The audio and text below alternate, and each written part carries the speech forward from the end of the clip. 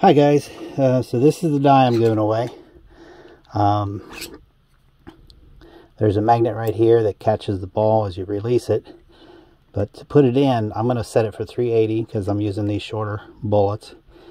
Put it in, you start over here away from the magnet and you turn to the little channel and then you match the numbers up.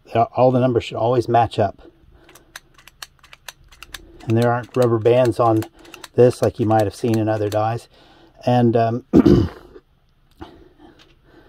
then you load your bullets in, and this would obviously be in the stage after you drop powder, and probably at the same time you put a little flare on the case.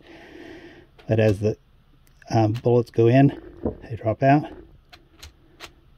So you have to have a turret press or a progressive press.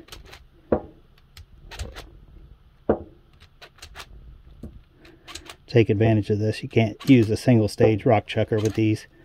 It doesn't make any sense. 357 and 38 use longer bullets, so you'd use the 38 setting. 9mm are a little bit longer than the 380s, so you use the 9mm setting. That's it in a nutshell. Thanks for watching. Good luck.